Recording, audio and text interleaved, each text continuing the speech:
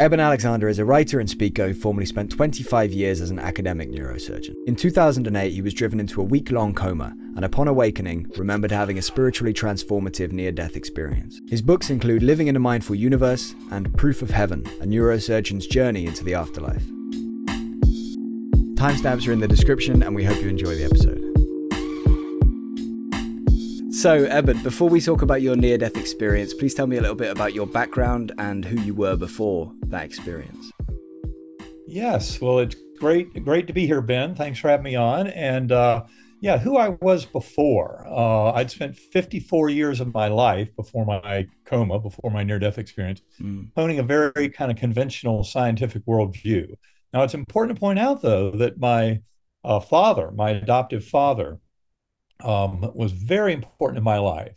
And he was a globally renowned neurosurgeon, and he had been through World War II as a combat surgeon. I still have his little pocket Bible of New Testament and the Psalms that he had carried through the Pacific Theater with him during World War II. And I think that's one of the reasons he came back relatively unscathed, was he had a very strong belief in a loving personal God and the power of prayer. And that was a set of beliefs that accompanied him all through his career in neurosurgery, where even though he was educated in the highest forms of modern kind of conventional science, that never threatened his belief in a loving personal God.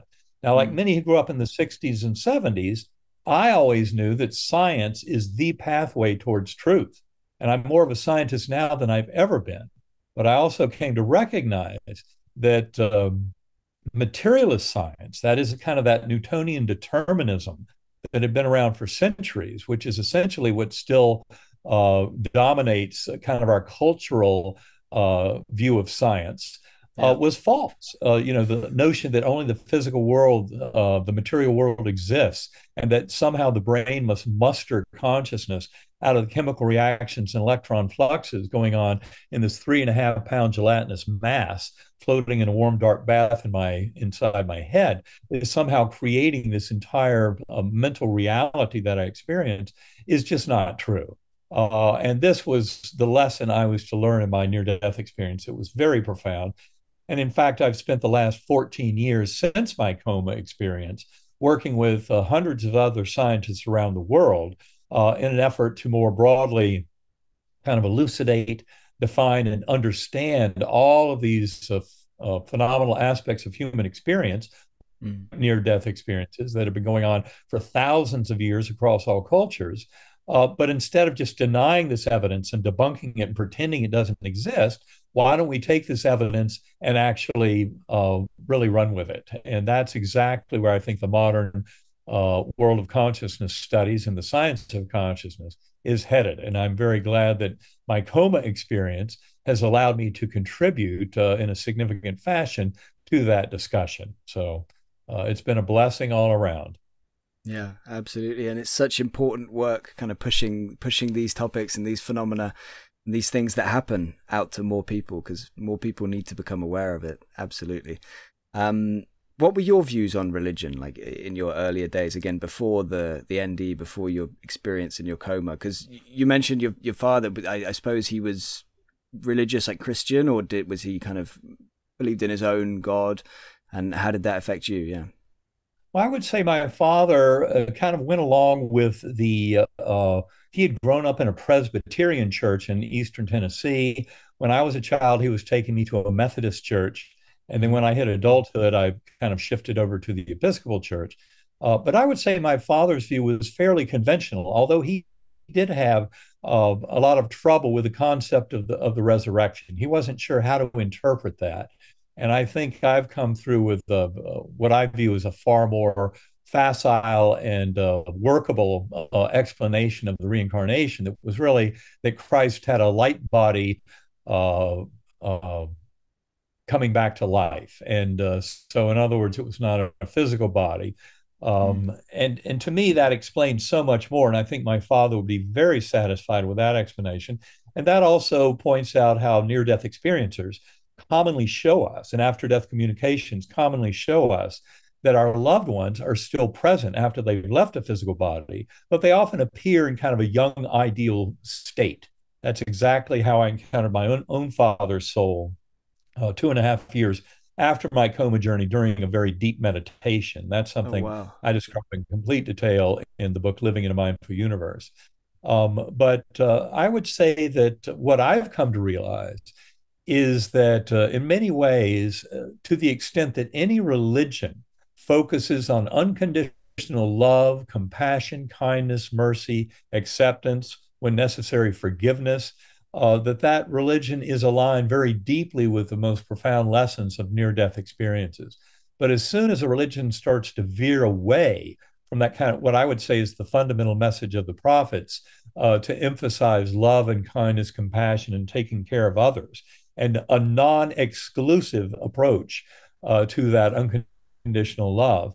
Um, if a religion varies away from that, it is definitely going away from the truth that the original message of the prophets was trying to tell us about. So it Mm. really, in my mind, is just a way of saying that you don't have to buy into any kind of ideology or scripture that's thousands of years old, even though those can be valuable sources of some truth. But unfortunately, the way the ideologies are pressed by people, they often lead to a lot of conflicts. I love there's a book by a colleague, Christopher Koppes, Coppes. It's called The Essence of Religions. And in Mm-hmm. that book, he actually compares the five major modern faiths on the world, the Abrahamic faiths of Judaism, Christianity, and Islam, as well as Hinduism and Buddhism, and compares them with the deepest lessons of near-death experiences. He's basically using near-death experiences as kind of the tip of the spear, the gold standard by which to evaluate any other religious beliefs. And I think he does a very good job in that of helping us to focus on the lesson that I think most near-death experiencers would agree on, and that is that it's all truly about love, kindness, compassion, mercy, taking care of each other. And the Yeah. more our modern world can come to realize that the science of consciousness is actually pushing this agenda of kind of one mind and that we're all in this together. And it takes that golden rule, of the life review. Life reviews, their life flashing before your eyes, have been part of near-death experiences going back at least 2,400 years. And in many ways, that is what religions have tried to teach us, is the golden rule. Treat others as you would like to be treated. And essentially, that's the deepest lesson of the life review, because life reviews and NDEs, there are two unusual features that people should acknowledge that come out of the scientific study of life reviews. One is that it's lived from the perspective of others. In other words, if you've handed out pain and suffering to others, in your life review, you experience that on their behalf. You're on the receiving end of whatever you were handing out. Yeah. And that's a very important aspect of the life review. The other important thing is that about 45% or so of people will say it's actually like reliving the events, not just a Mm. memory of the events. And I think that's very important because it shows us that that realm of these spiritual encounters, of near-death experiences, for example, is a realm that's completely outside of space and time. And it's a realm where your entire life can literally be seen instantaneously before you and Mm. offer up certain lessons of learning and teaching and growth and transformation. But that only occurs because it's not just some vague remembering, but an actual reliving, and doing so from the emotional perspective of others around you who perceived your various thoughts and actions. So those are very crucial elements of the life review, showing us that in essence, we are truly sharing the dream of the one mind, which is where our book, Living in a Mindful Universe, the third book that was co-written with my life partner, Karen Newell, that book came out in 2017. It's a strong argument, multidisciplinary argument for the scientific consideration of the one mind or primordial mind hypothesis. Yeah, that's fascinating. And like you said about the life reviews, where you feel on behalf of the people that you've caused pain and suffering to, and all that. I've come across that quite a few times, and I think it's fascinating, and I think it makes a lot of sense in a lot of ways. And so, in a way, I hope that is what's going to happen, to most of us or all of us in some way. Although there's obviously evidence to suggest that not the same thing doesn't happen to everybody. But just tell me again. So because I was a bit confused, your religion when you were younger, like before your NDE. So were you Were you personally a Christian, or was it just science for you, or how was that? Well, as I said in the, back there in the 60s, 70s, I knew science was the pathway to truth. In fact, I remember in my sixth grade confirmation in my Methodist church, I was kind of lecturing my Sunday school teacher about the Big Bang and about the origin of the universe from the modern scientific perspective. So I was always pursuing science as pathway to truth. Okay. And I know now that that is the case. But the reality is, materialist science is what died along the pathway. Physicalism, the notion that only the physical world exists, that somehow consciousness is created by the brain, that's the part that dissolved. And for my own personal beliefs, I wanted to believe all that I heard in that Methodist church, given that I had a scientific background. I wanted to assimilate all that into one worldview that could accommodate all of it. But through much of my career, that included 15 years teaching neurosurgery at Harvard Medical School, I really had great doubts and confusion about how conscious awareness could survive the death of the brain and body. And I think that's one of the reasons why I had to go through such a profound near-death experience, was because it offered me full well in the form of this severe case of gram-negative bacterial meningoencephalitis, which should have disabled all of the capability of any dream or hallucination in my brain, because it basically took out the neocortex, the outer surface of the brain, the part that makes us human. And meningitis is a perfect model for human death. And I had a very severe case, as is pointed out in a medical review of my medical records. It's a case report in the Journal of Nervous and Mental Diseases. It came out in September 2018. It was by 3 doctors not involved in my care, but fascinated by my recovery. And it's Dr. Serbi Khanna, Lauren Moore, and Bruce Grayson. And they strengthened the arguments that I made in the book Proof of Heaven, but they spent a lot more time going through my medical records objectively. And basically, they came through with 2 major conclusions in that case report. One is there's no way my brain could have harbored any kind of dream or hallucination. It was far too damaged. So how did I have the most elaborate, rich, detailed, memorable, transformational, and impactful set of events occur in my entire existence, as occurred that week when my brain was demonstrably offline? That was the first conclusion. That's just a shocker of no end. The second is, where did this recovery come from? Yeah. My doctors had estimated I went from a 10% chance of survival down to a 2% chance during that week in coma. But with a 2% chance of survival was no chance of recovery. They didn't know of any cases in the medical literature of someone that ill from a gram-negative bacterial meningoencephalitis, coma for a week with all the lab parameters and neurologic exams that I have showing the Glasgow coma scale of basically 6 to 7, probably down to 5. Anything below 9 is deep coma. You or I would have a 15 right now. And 3 is the score for a corpse. So, getting down there to 6 or 7, or even as low as 5, as I did in my coma, and with it being bacterial meningoencephalitis, which was affecting all lobes of my brain, you really have great trouble seeing how I could come through and over 2 months have this kind of recovery, to where I really, in fact, my memories were more complete after the 2-month time point of return of memories than they had been before the coma. All of that is a tremendous mystery that completely flies in the face of the simplistic concept that consciousness is created by the brain and that our brain serves as a repository of long-term memories. That simply does not appear to be the case. And so my journey very specifically argued against my conventional materialist understanding. And that's where I think my story has garnered so much attention from the scientific community, which looks at my case as quite valuable in trying to answer this question about the mind-brain relationship and the nature of consciousness. Yeah. Wow. And I can't wait to hear you tell me about it in just a moment.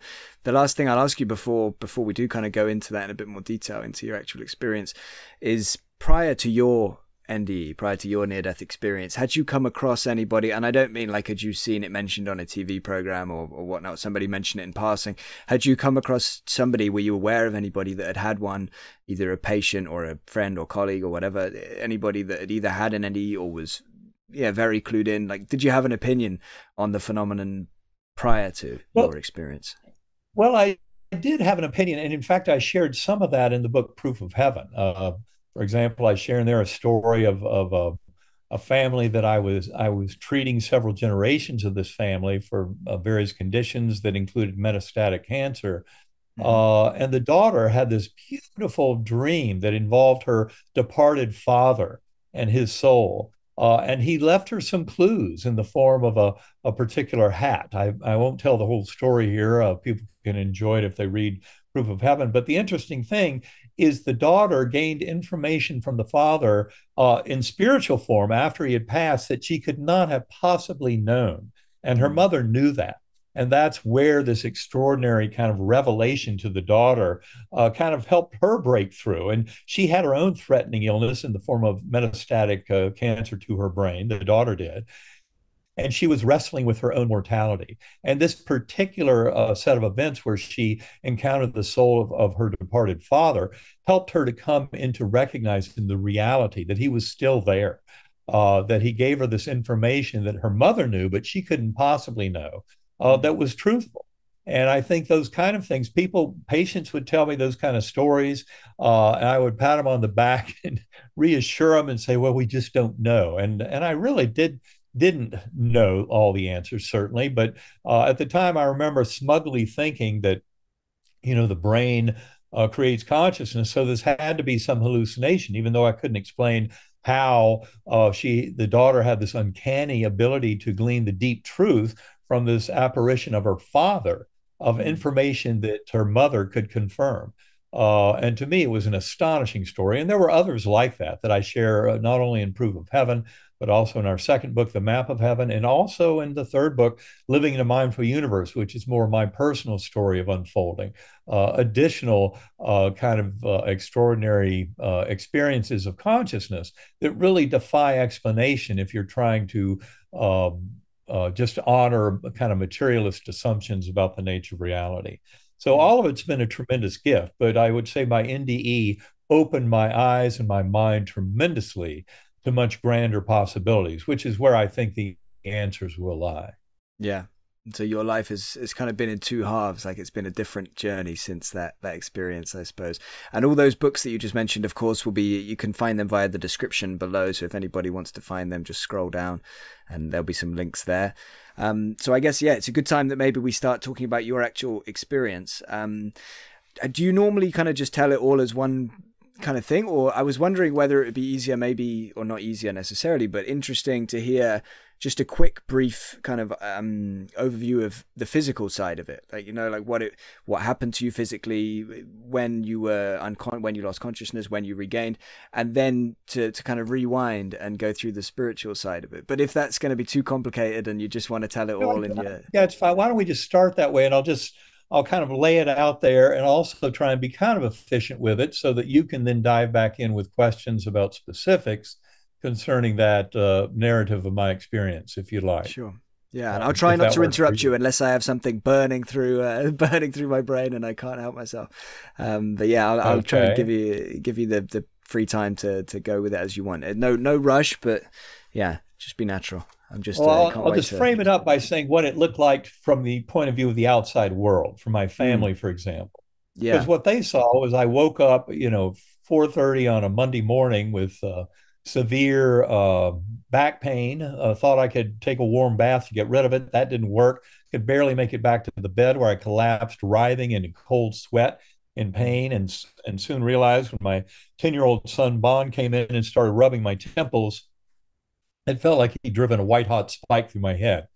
And my family thought I was, very ill, but I urged them, do not call 911. I'm a doctor, trust me. Doctors are terribly embarrassed to be taken to the emergency room. And I was not about to do that. I knew I'd get better if I was just patient.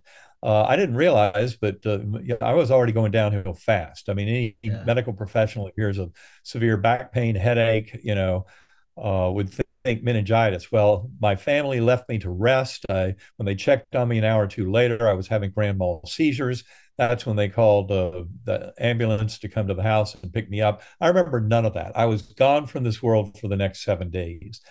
They did take me to the Lynchburg General Hospital emergency room, where I was fortunate to encounter Dr. Laura Potter. She was very quick to realize I might have meningitis, to lumbar puncture. Out came thick white pus under pressure into that needle put into the cerebrospinal fluid space in my lower back. And she told me months later that when she saw that and got the report back from the lab that it was gram negative bacterial meningitis, she knew I was in deep trouble. Going into coma over 3.5 hours with that diagnosis, that's where that initial estimate of 10% chance of survival came from. They put me on 3 powerful intravenous antibiotics on a ventilator up on the medical ICU, where I languished for a week. And then when they held a family conference on day 7 of coma, where they weren't seeing any signs of recovery, it looked like the best thing to do was to take me off antibiotics and let nature take its course. And that's kind of the way it was. And it was within a few hours of that decision that I started coming back to this world. But when I did, my family's worst fears were realized because my brain was so wrecked. I seemed to be coming back, saying a few words here and there, but I was obviously in and out of a crazy, paranoid, delusional, psychotic nightmare, which lasted for the next 36 hours after they pulled out the breathing tube. That's very interesting in its own right when we compare memories, because the deep, profound spiritual memories from the coma journey are as sharp and clear in my mind today as if the whole thing happened yesterday morning. Whereas those paranoid, delusional, psychotic nightmares in the 36 hours after I came out of coma, those disappeared within a week or two.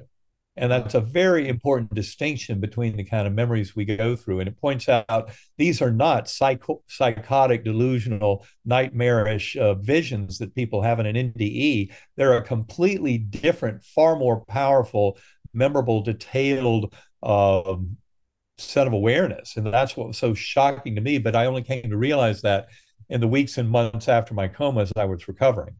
Yeah. Now, important in getting into my coma story to point out, there's an atypical feature of it. And that is that I had no memory of Eben Alexander's life. When I went into this coma, and during those 7 days of coma, I had absolutely no memories of humans, this earth. I mean, everything was gone except what I experienced in the coma itself. And that was a beautiful kind of lesson of kind of spiritual existence and reality. But important to point out that amnesia was operative really until I came back to this world. And only in the hours and days after coming back did a lot of my Eben Alexander personal memories start returning to me. And as I said, by the end of 2 months, those memories had returned even more complete than they had been before coma. Now, diving deep into the coma experience itself, the first thing I noticed was what I call the earthworm's eye view. It was a primitive coarse unresponsive realm. I had no body awareness during any part of any of this. Like I said, I had no memories of Earth or my life or of humans, none of that. It was an empty slate, which I think was important for some of the deeper lessons I was to learn from this. Now, so it was dark and everything. It was very dark, and I remember kind of tactile sense of roots or blood vessels all around me. There was this pounding, monotonous sound. It just seemed to go forever and ever. And it sounds foreboding for me to discuss it, but at the time I just thought this is existence. This is what is. So it was not anything that generated much in the way of any kind of fear. And the good news is it did not last forever. There came this slowly spinning white light out of the mists, and it came towards me, and I noticed it had a perfect musical melody. And that was one of the most beautiful aspects of this, was music, and the way I experienced music and sound was very kind of uplifting and refreshing and invigorating and in many ways enlightening. Music kind of led the way, and it's how I navigated these spaces. And I remember that portal, as I called it, that came with this musical melody, opened up like a wormhole, really, up into a rich, ultra real gateway valley. That was kind of the second phase of my journey. Much more real than this world. That's something that people who have heard about NDEs but haven't had one are confused about, but they might often think that such experiences occur in kind of a murky, dreamlike world. No, this world, this material world, is murky and dreamlike.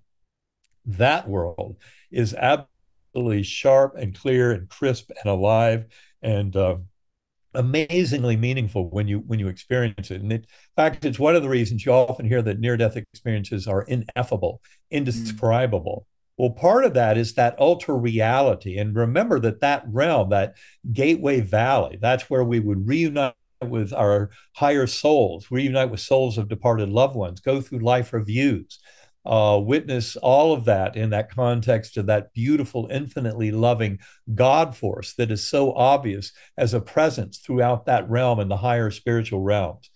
And I remember witnessing all of that because I was a speck of awareness on a butterfly wing.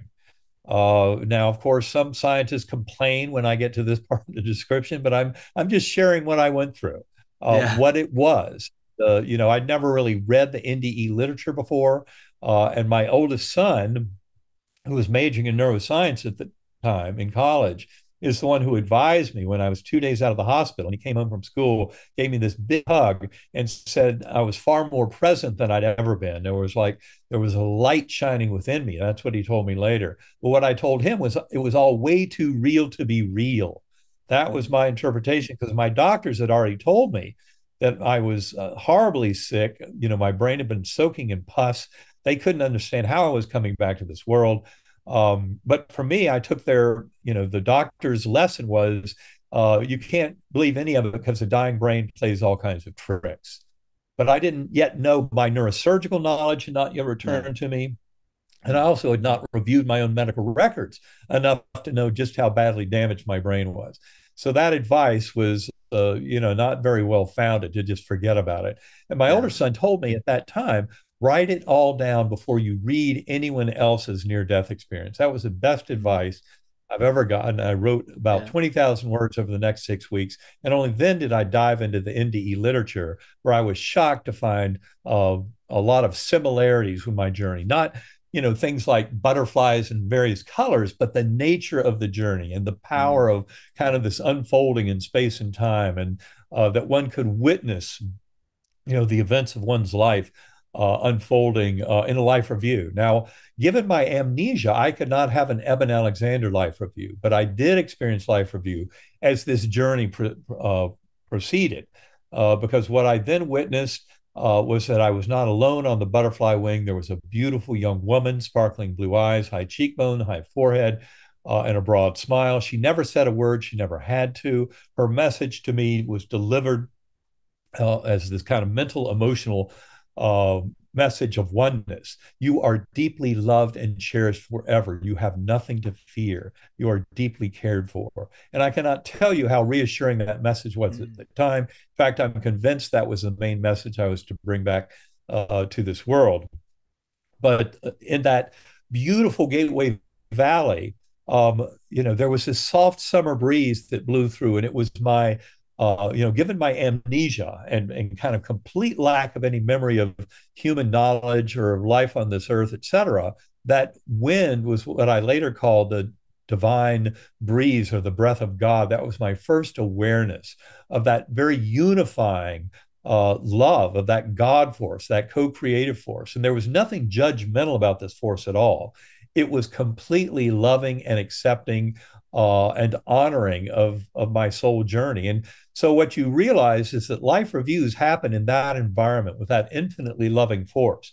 So any kind of greed or selfishness, any pain or suffering we handed out to others, in the light of that love, appears to be especially, ill suited to our soul journey. Everything Mm. in that ambience lines up with this beautiful loving force that seems to be such a presence, and that's why the life review can be so powerful, especially if you've handed out a lot of pain and suffering to others, where it basically takes on hellish characteristics. And I think most people who describe hell in these journeys are really describing life reviews where they've handed out so much pain and suffering to others that there are hellish aspects to their life review. Yeah. Um, But at any rate, this journey for me was just beginning to unfold.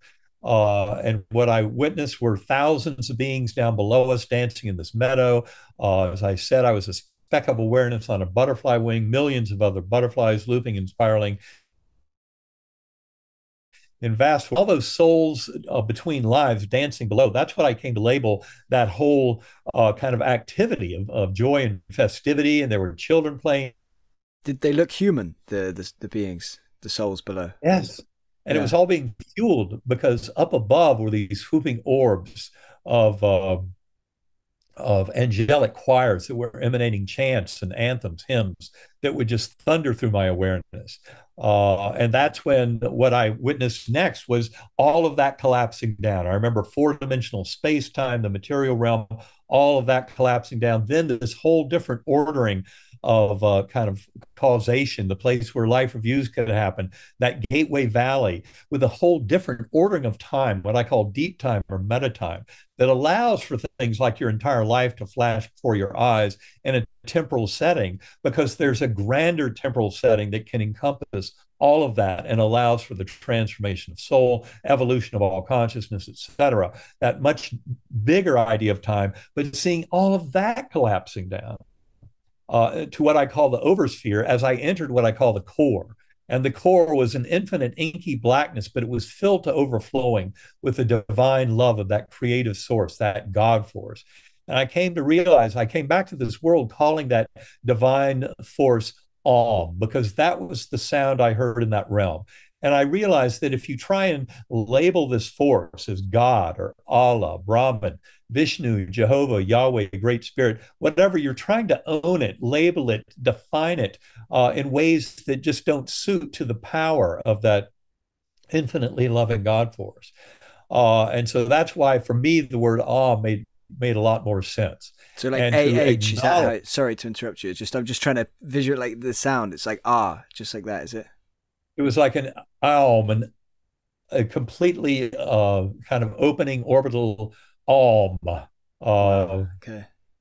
a deep, it's something I use in meditation all the time now, because I use Yeah. sacred acoustics meditation to go back into uh, deep dives into not only recovering memories from this, but from developing ongoing relationships with the various, guides, spirits, that beautiful guardian angel on the butterfly wing with the sparkling blue eyes. She came to be of crucial importance to me in the months after my coma, as is told in the book Proof of Heaven. But getting back to my story, deep in that core realm, and every time I'd enter the core, I was told conceptually, not in any kind of verbal description, but when I wrote up the words later, you are not here to stay. We will teach you many things, but you'll be going back.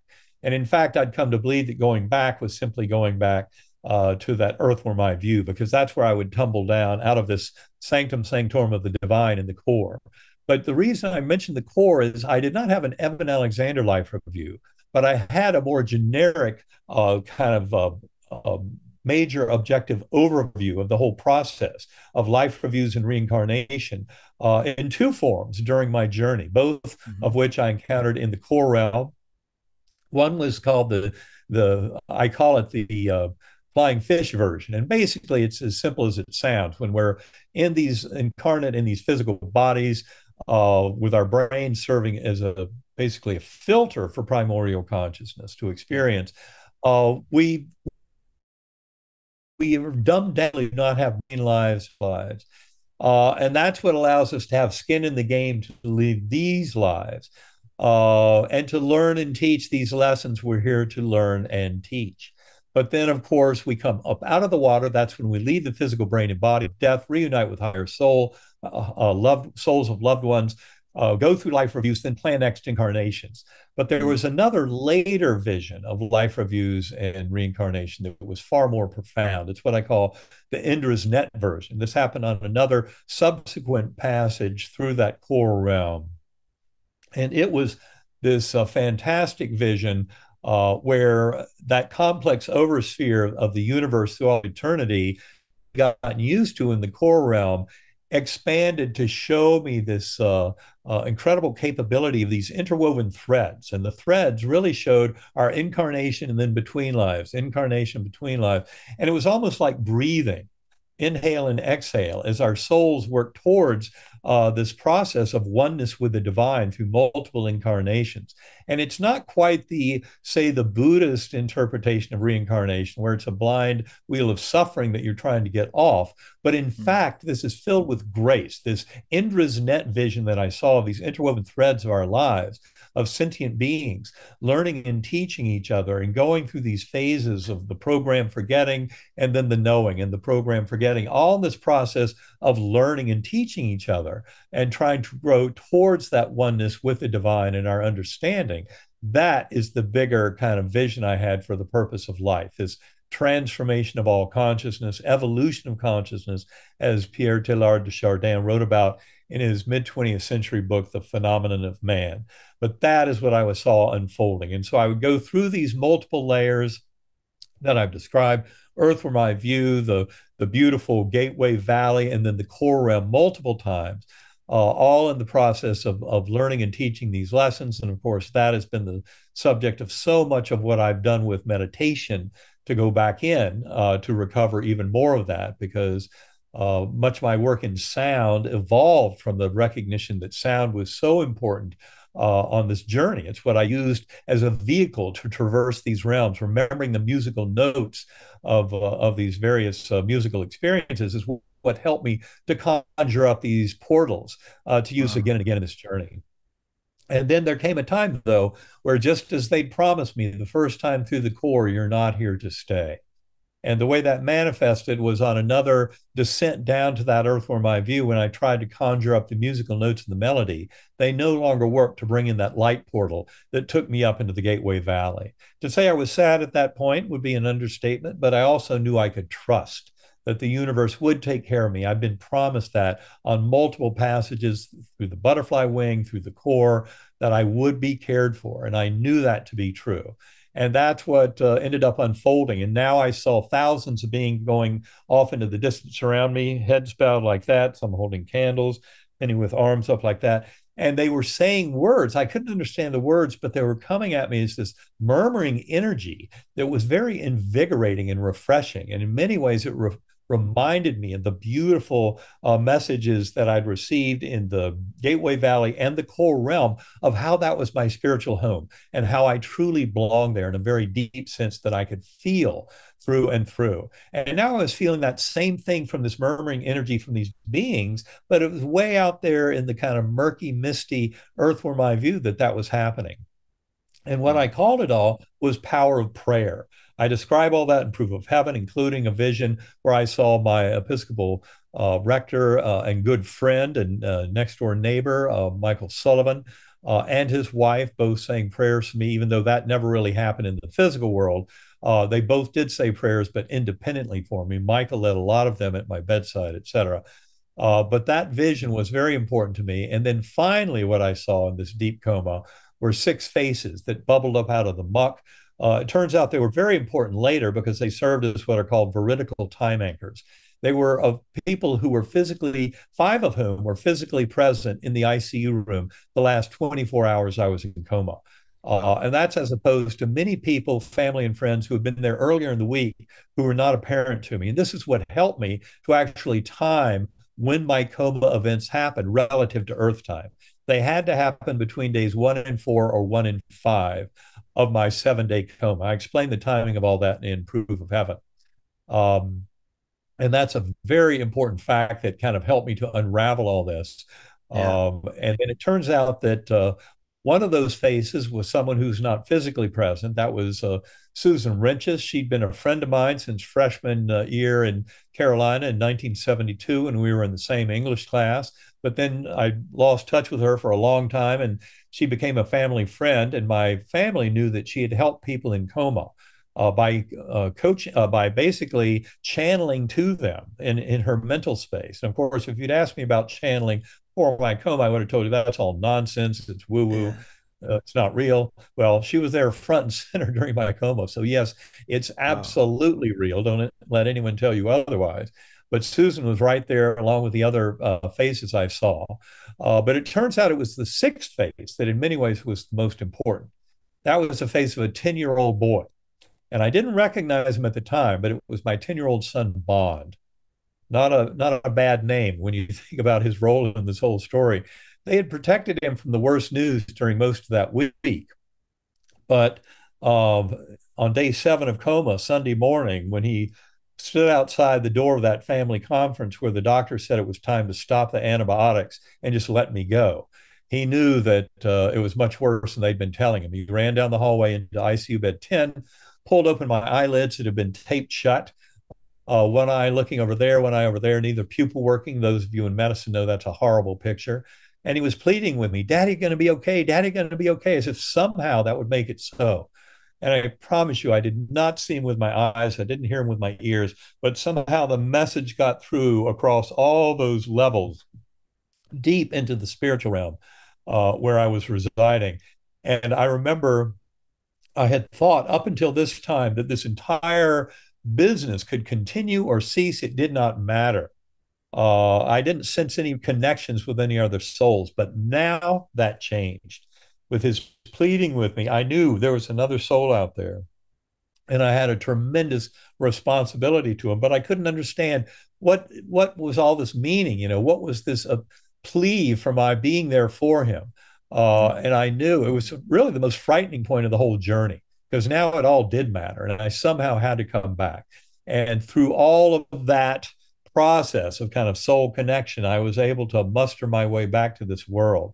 And as I said earlier, when I first woke up on that ICU bed and I was struggling against the ventilator tube, my doctors had no idea how to make sense of it because they were quite certain I was never going to wake up from this coma. But they ended up extubating me in the next few minutes, getting that breathing tube out. And I could muster the words, thank you, even though I don't remember saying those words. And I don't remember really anything of the next many hours. But my youngest sister, who was present, told me I was sitting on the bed like a little Buddha after they took out the breathing tube. And I would look around very meaningfully at everyone surrounding me, looking them in the eyes and say, don't worry, all is well. And I would move to the next person. Nothing to worry about. All is well. And she said it was the most amazing thing for somebody who had just spent a week in deep coma and was expected to die, Yeah. who is now up and talking with people. Although it was very frightening because in those next 36 hours, it was clear that my mind was still really quite a mess because of the scrambling of my brain from that meningitis. But the interesting thing is it all cleared up, within the next few days, as is often the case in near-death experiences that are associated with miraculous healing, like Anita Morjani and her healing of stage 4 lymphoma and deep coma, or Dr. Mary C. Neal, who had an over 30-minute warm water drowning with her legs broken in a kayak accident, et cetera. And she ended up having a full recovery from that because of her profound spiritual experience in a near-death mode. So these are all beautiful kind of gifts that come to us from acknowledging kind of the richer aspect of who we are, how we're connected with the universe, and how I would say through techniques like sacred acoustics, meditation, that all can come to know this. You don't have to have a near-death experience to come into a deep knowing of your connection with the universe and your ability to manifest wholeness and healing in your own life. Yeah. Wow. What an unbelievable experience. It must have affected you in so many ways. I've obviously got a few questions about it. I want to ask you, was there any sensation of, or do you have any memory of kind of traveling from, when you passed out to wherever the next, the earthworm view realm that you talked about? Was there a tunnel? Was there light? Was there anything like that in the typical sense? Or do you have any memory of it? And the same coming back to your body, do you have a memory of how you actually came back, into your body, or is that kind of blurry for you? Well, what I would say is that the going out from my body, I really have no memory of. And of course, when I first came back to this world and in the months after that, trying to make sense of it, as my neurosurgical knowledge was coming back, an initial assumption was I was just beginning to glean from the doctors that my entire neocortex had been just bombarded with this horrific infection. And so to me, to have that loss of memory made some sense because I was still under the illusion of my conventional medical training that memories were stored in the brain. I didn't Mm. realize, as neurosurgeons have come to surmise in recent decades, there's never been a case, in spite of a century plus of resecting a brain from patients for various conditions, that we ever took out any defined swathe of long-term memories. So neurosurgeons for a long time have questioned this notion of long-term memories being stored in the brain. But my journey showed me very clearly they are not. Mm. And I think that aligns with a lot of the work in memory that's coming on today. In fact, it aligns with, say, the work of Wilder Penfield, one of the most renowned neurosurgeons of the 20th century, who wrote a book in 1975 called Mystery of the Mind, where he made it very clear that in his work stimulating the brain as a neurosurgeon, he was convinced that you're never going to find free will or consciousness in the brain itself. And he had concluded by that point that memories were not stored in the neocortex or any of the more recently evolved parts of the brain. And by default, he had to assume that maybe they're stored down in the brainstem and some of the most ancient parts of the brain. Although most people in neuroscience would argue that you don't have the complexity there to record the complexity of memory. Mm. And that's where we really kind of face, the fact that memories are not stored in the brain. And when you then go through the scientific literature, for example, on reincarnation, which I knew nothing about before my coma, but if you go to uvadops.org, you can learn a lot more about over 6 decades of study, scientific study, where just at the University of Virginia, they've identified more than 2,700 cases of past life memories in children Mm. suggestive of reincarnation, and 1,700 of those cases are what they call solved. That is, they've found the person described by the child, reportedly in a who they lived to be before. So, I mean, given all that reincarnation data, one would obviously throw away the concept that the brain is essential for retention of memories, because how in the world would you explain those memories being preserved between one lifetime and the next? And do note that only 1/5 of those cases of 1,700 solved, only 1/5 of them involve people who are related to each other. The Mm. others are not related through DNA or heredity, what have you. Therefore, that would not be a pathway of remembering anything. Yeah. But anyway, this whole kind of scientific database has just really exploded over the last many decades, and scientists are just beginning, to unravel what it all means for us. But certainly, the afterlife and reincarnation are fully allowed by this kind of empirical data and the theoretical frameworks that are emerging from the science that studies them. Yeah, absolutely. I'm with you on that. That it's absolutely fascinating stuff they're doing over there, and looking into, yeah, past life memories and reincarnation. If we say for a minute then that memory is stored in our consciousness, right? Let's just say that kind of as a hypothetical, which I do think that's probably likely, and I think that's what you're alluding to as well. But let's just say for a second that's what it is. Why do you think, have you kind of, I'm guessing you've questioned yourself about this since the experience, but why do you think, if that is stored in our consciousness, why do you think in your near-death experience you didn't kind of have any memories from your time on Earth as Eben, and you didn't seem to have any sense of self-identification, these kind of things? Have you quizzed yourself about that? Have you gone in circles Well, about that? absolutely. And first and foremost, I'll point out that a near-death experience is first and foremost and primarily, if not exclusively, designed for the soul going through it. So, in other words, Mm. it's there to provide kind of answers and appropriate framing of questions to help that soul on its journey of deeper understanding. And for me, as a neurosurgeon interested in brain-mind connection, the nature of consciousness, and these kinds of experiences in general, all I can say is what happened in my NDE was a very beautiful gift that offered Mm. up far more than I ever could have dreamed I would have been able to ask for in this kind of experience, in terms of proving to me that memory and consciousness are not created by the brain itself. I mean, that's where I would say the case report is so important, that one that came out in the Journal of Nervous and Mental Disease, September 2018. And in fact, in that case report, the peer review editors challenged the three physicians who wrote the case. They said, this case is absurd. You don't have anything like this in the medical literature with someone this sick from gram-negative meningoencephalitis ends up making a full recovery. How do you explain it? And the three doctors who wrote the case report said it's because he had a near-death experience. That's what allowed for this kind of phenomenal, inexplicable healing.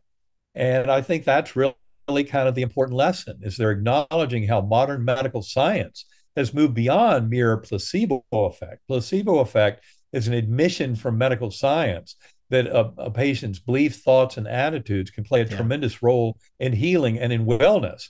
Well, you move beyond placebo effect, which has become the gold standard for assessing any new treatment modality. You move into the territory of spontaneous remissions. Say, go to noetic.org, the Institute of Noetic Science's website, put in spontaneous remission, you'll find a book they published back in the mid-1990s, and they're now redoing the database, reassessing, building anew the database, which will be very exciting. Helen Ewabe is working on that project now. But even the mid-1990s version had 3,500 cases of people who had healed themselves beyond any medical intervention of advanced cancers, infections, etc.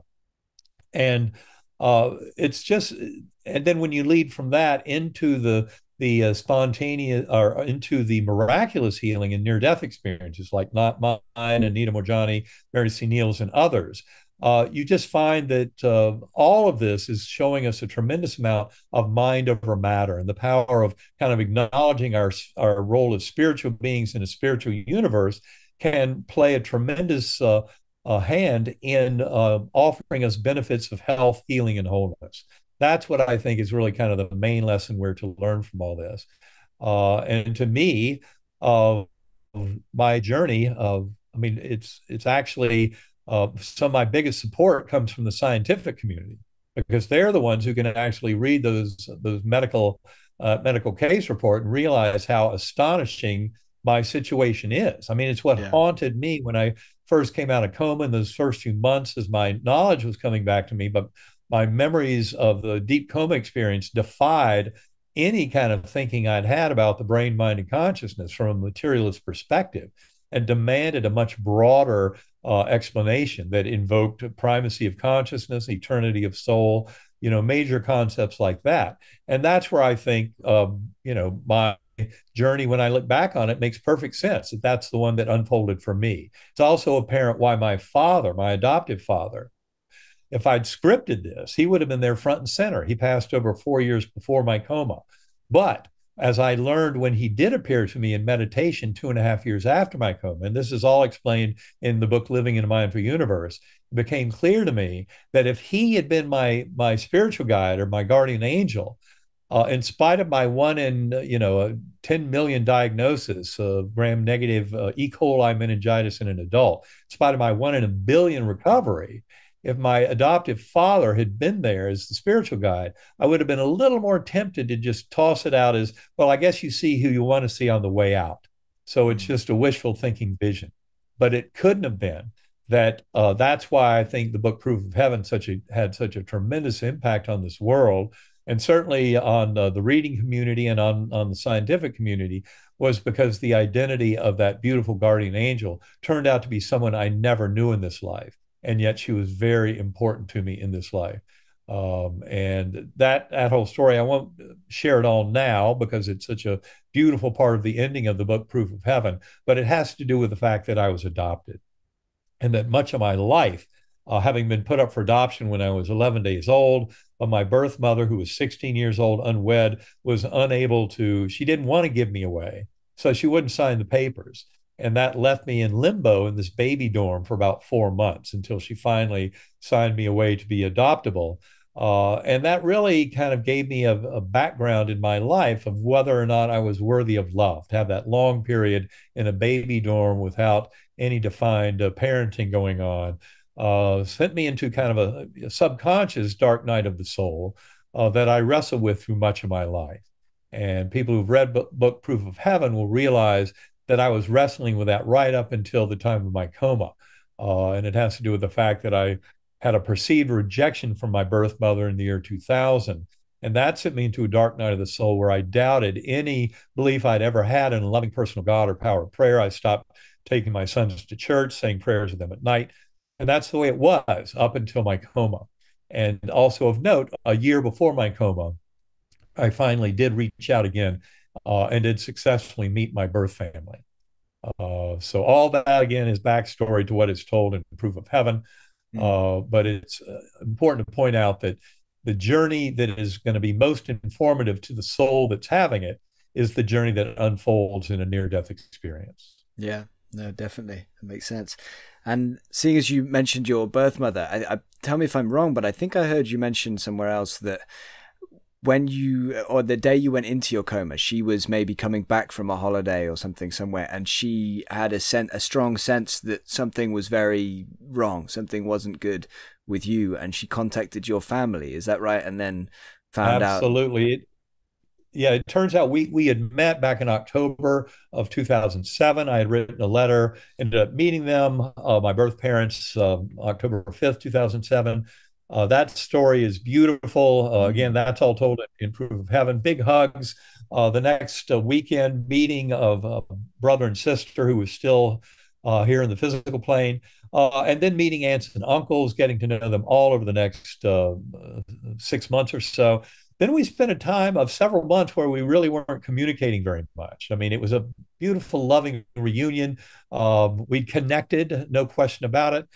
And that was really the setting where all this happened, because when I went into coma, November 10th, 2008, my birth mother had been on a business trip with my birth father. And when they came back, she was very pained that night. I've got to reach out. I've got to call him. Something's going on. She knew something was wrong. And of course, she called, got my former spouse, and found out I'd gone into the hospital that morning, deep in coma with seizures, and was now on a ventilator, and with a high likelihood that I would succumb to this illness. So yes, she was very warranted in feeling this connection with me, and acting on that hunch. And of course, I've heard many hundreds of stories like that myself. So the reality of telepathy between people who are connected at a soul level is no surprise at all. And that was just a part of my unfolding story, was that deep sense of connection that she felt at the time with me, and that turned out to be right on the money.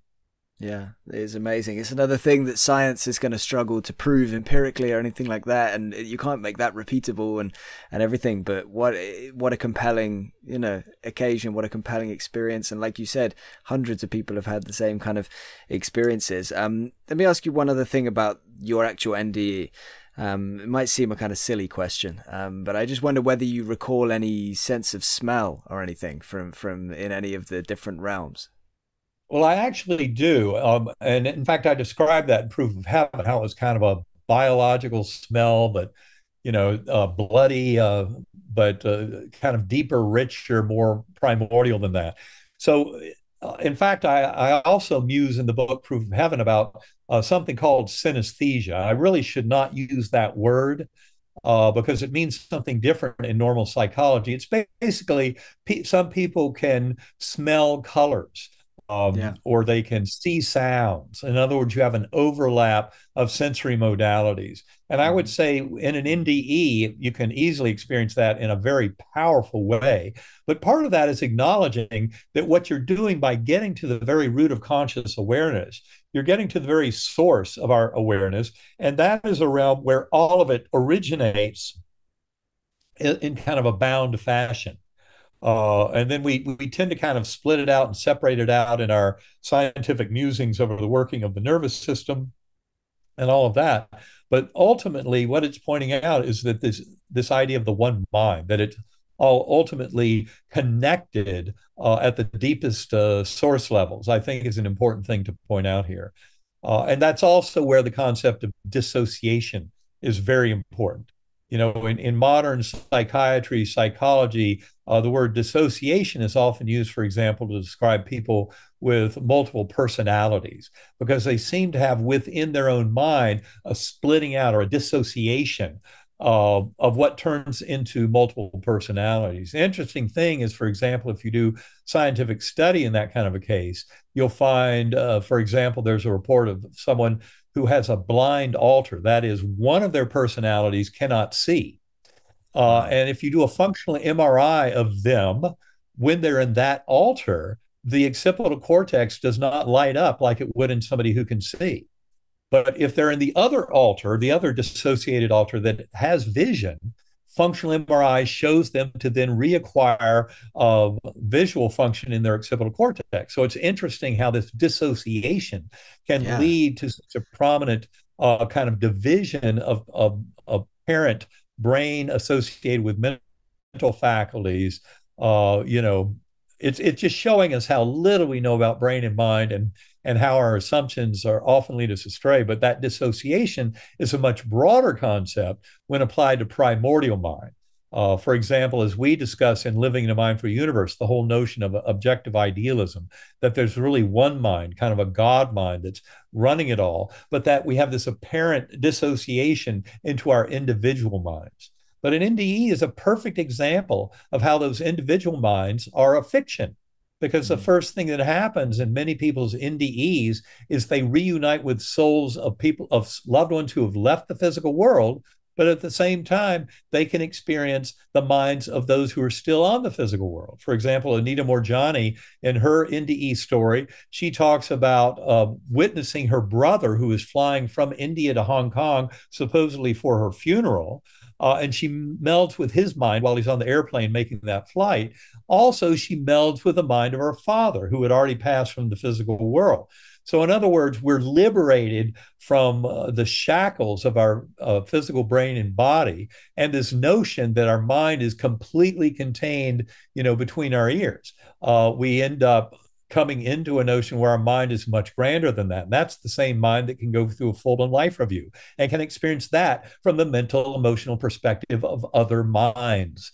So this is all indicating to us that essentially we're talking about one mind and the ways that it actually dissociates into apparent individuals, but that in fact, life reviews, NDEs, et cetera, show us that that is only kind of a partial interpretation of what's really going on, and that ultimately, that mental space is where we're all interconnected. Yeah. Wow. There's so much we could talk about in there. But let me ask you before we're going to probably circle back to quite a bit of that. But we talked about your religion and your kind of outlook before your NDE. So after your NDE, then what was your feeling? Obviously, you felt this about the one mind and things like that, but do you have any sense of religion? And I ask you that partly because obviously as a few of your books have the word heaven in the title.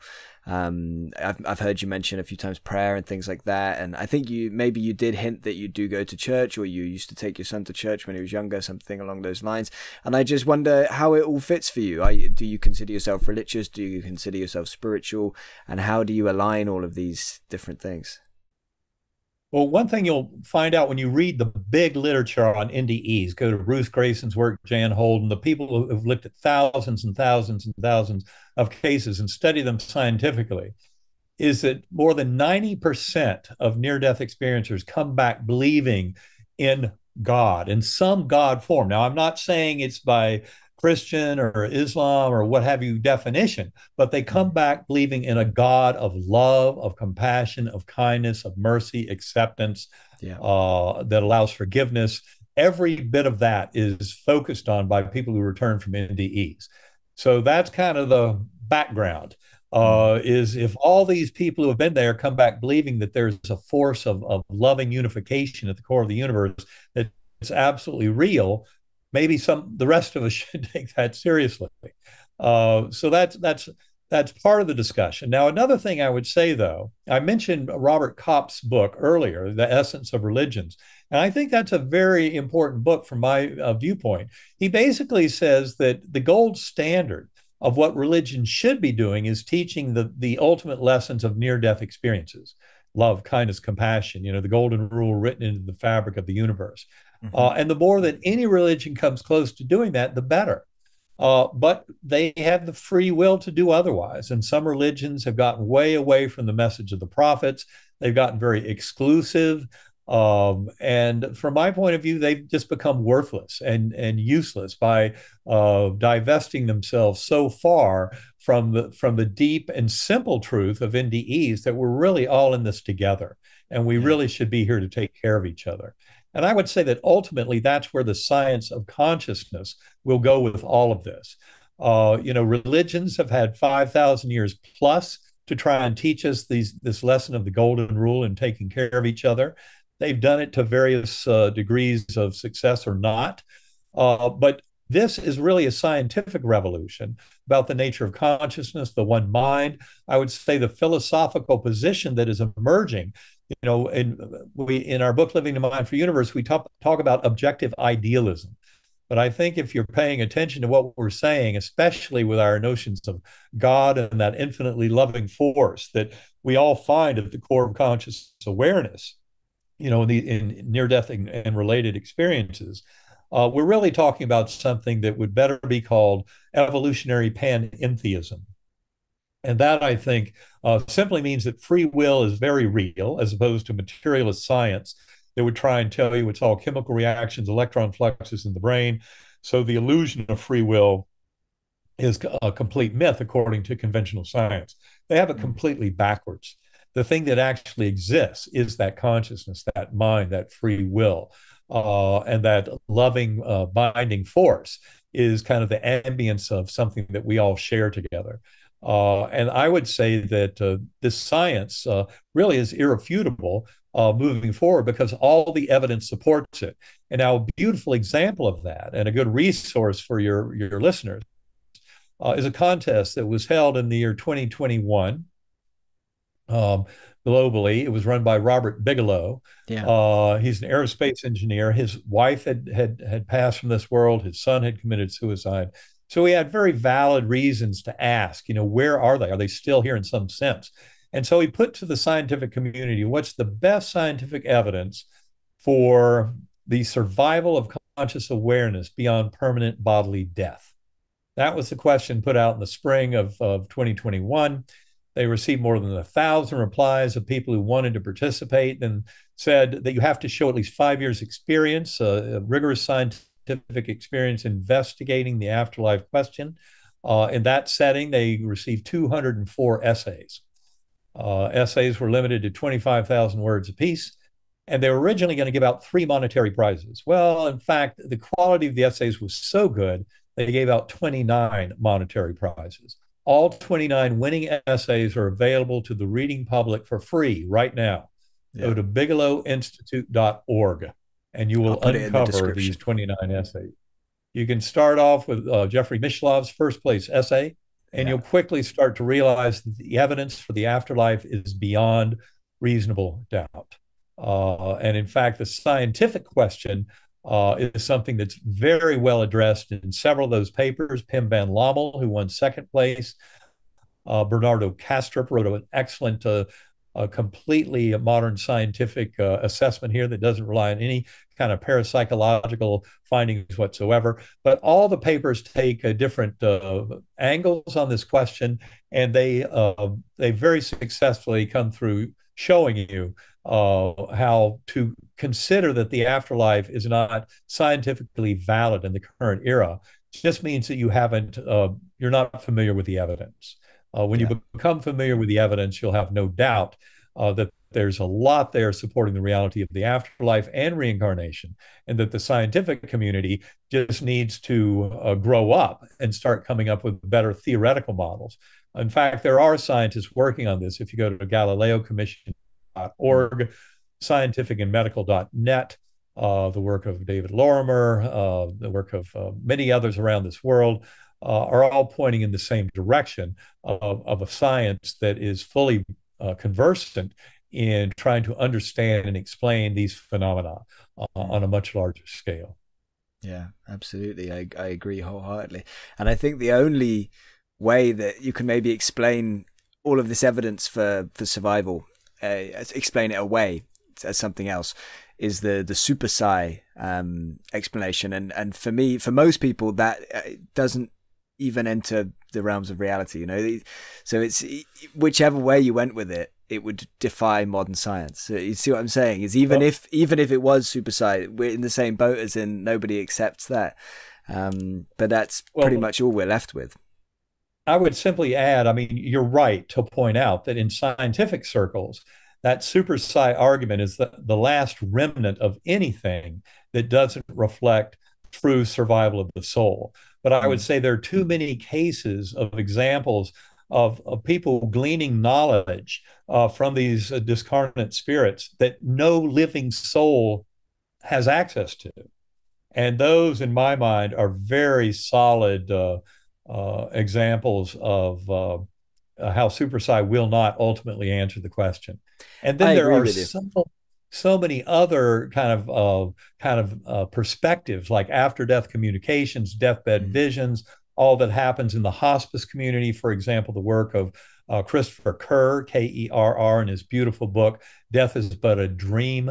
He talks about it purely from the hospice and palliative care community, and you find out it overlaps perfectly the experience of near-death experiencers and their life reviews. And I mean, every bit of this points to the power of our loving soul connections. And the very fact that loved ones appear, that's the most authentic sign that someone is approaching death. It happened in my own mother in April of 2019. She was age 99. And the last 4 days and nights of her life, she was basically unresponsive because of a respiratory illness and fever and all that kind of thing. So she was gone from this world. And yet, 2 nights before she died, at 2:30 in the morning, according to the nurse taking care of her, she woke up, got out of bed, which was pretty much impossible, and came to the nurse and said, "My mother's here. My mother's here. Call my children Wow. right away. She's really here." When I heard that, I knew she was very, very close. And at the time, we were actually traveling and talk about synchronicity. We were giving a presentation at that time at the Shivananda um, yoga retreat in Paradise Island, Bahamas, with William Peters, who had just published his book. I think it's called At Death's Door, but where he talks all about shared crossings. Mm. And that's what we were doing when my mother is having this incredible coming back to life when, she'd been unresponsive for days now because of this respiratory thing, Yeah. pleading with the nurse to call the children, which the nurse did not do, I'm sad to say. But when I heard the Mm. story, I knew she was very close, and we did make it home in time for her to pass. All Yeah. my sisters and I were there, and had this beautiful experience of witnessing many people that I didn't even know in dreams that night, lying on the floor beside her bed, her last night on Earth. But it's just once you realize that those are the authenticators, Yeah. the when the loved ones are returning, that's what Gregory Shushan, for example, who's written about near-death experiences in cultures going back thousands of years, primitive Mm. cultures, what have you. He finds the most common ingredient is souls of departed loved ones appearing to welcome us over, to comfort us in the transition. And of Yeah. course, me before coma would have said that's all wishful thinking, imagination. Me post coma realizes that's a true imprimatur that shows the reality of the journey unfolding when our loved ones are there to greet us and welcome us over. Yeah, absolutely. It's remarkable. And thanks for sharing that story. That, the kind of waking up in the middle of the night and being like, oh, my mother's here and what have you. That's a classic example of terminal lucidity, isn't it? And it's just, It yeah, is. it's just unbelievable. It's so fascinating. And Gregory, I just spoke to him recently for this show, and we had a really long conversation about, yeah, all of his research into, yeah, NDEs Oh, and the excellent. afterlife through the ages. And yeah, he's done some really fascinating and really valuable work, which is going to Yeah, he hopefully has. Absolutely. help push this all forward. So again, just on that, on your books, so heaven, can you kind of put into words when you use the word heaven like that? You're not thinking of the typical Christian heaven exactly. Is that kind of just another word that you're using in this context for the afterlife? Or is there a bit more to it? Well, there's a lot more to it. In fact, that title, when I first went to the publisher, my title was In of One. That's a title I liked. It had to do with like a medical study where you really have one case, but that case has a lot of importance to it. Hmm. And it was actually at a meeting with ABC where several people chimed in at once in arguing why ABC should promote this book launch. They said it's because it's proof of heaven, and that's really where the title came from. And when I first heard it, I said that's a terrible title. Proof is only used in mathematics. You never talk about a proof in science. Science is all about hypothesis and working your way towards refined hypothesis and deeper understanding, but you never have a proof. And heaven was such a buzzword. I didn't want to use that at all. But the publisher ended up winning out. I still regretted it as the book came out because I realized a lot of people that it was aimed for, that would be a lot of skeptical, scientific-minded people, weren't going to pick it up because it had the word heaven in the title. And it's, the reality is what this book is all about, what my stories, my experience are all about, are the continuity of consciousness, that it's not created by the brain, that we have a spiritual existence that becomes very real, especially when we leave the physical body at the time of death, and that our souls do not get it all done in one incarnation. That's why we have to come back again and again. So it's certainly about very relevant aspects of religion. And yet, what you'll find is those same scientists who study near-death experiences will tell you that people who have these experiences come back less religious, but more spiritual. Yeah. Very simple. They come back realizing we're spiritual beings in a spiritual universe that has everything to do with the science of one mind, of the brain as a filter of understanding how all that works. It also acknowledges completely these tremendous number of human stories of life between lives and then of past life memories. And so, yes, let's take these instead of the olden days of materialist science saying that's all impossible. Our weak and puny little theories can't understand it, so it can't be true. And say, well, look, we've got evidence. Why don't we follow the evidence? And then we'll try and be smart and come up with the theories that support it. And especially when you look at quantum physics in the modern world, it's something that's been screaming at us for almost a century, that consciousness is not generated by the brain, but is something far more primordial in the universe. That's why Wolfgang Pauli and Max Planck, Erwin Schrödinger, Pascual Jordan, Eugene Wigner. I mean, all of these scientists who were deeply into quantum physics were saying things about how, consciousness is fundamental in the universe. It's primary. Werner Heisenberg, Heisenberg's uncertainty principle, said the first sip or the first gulp from the glass of natural sciences will lead you towards atheism. But at the bottom of the glass, God's waiting for you. That was his way of saying that Newtonian determinism, the science that was prevalent at the time when quantum physics emerged, that science would try and pretend there is no God. But that the free will that's returned to the table with modern quantum physics is screaming at us that we're spiritual beings in a spiritual universe. The brain is a filter. The more we can understand how this works, the more we can more deeply understand the nature of reality, and especially of our free will abilities as sentient beings to influence that emerging reality. Absolutely. Let's talk about something slightly different for a minute. And I want to ask you about your work, your research into extraordinary cases of miraculous healings, because you mentioned a couple of things along those lines today. And I understand that you've done quite a bit of looking into that. So tell me a little bit about your work in that area. Well, basically, it involves working with other NDEers. My second book, The Map of Heaven, was really my attempt to show people that these experiences are very, very common. I mean, for example, we moved into a little rural neighborhood here in Virginia. When we first moved in here, we were sharing some of these stories at a dinner party with a bunch of people kind of our age and older, pretty conservative lot by and large. And we're hearing all kinds of stories of people with electronic communications, phone calls from departed loved ones, et cetera, text messages, all this kind of stuff happening. And these people were wide open to the possibilities, but they didn't really share it. They hadn't shared them with anything because they thought people would think they're crazy. People tend to hide these things in our society. And yet when you share these stories much more broadly, and of course we did more of that in our book, Living in a Mindful Universe. That's where people really start to realize how important it is to acknowledge all of this in our modern society.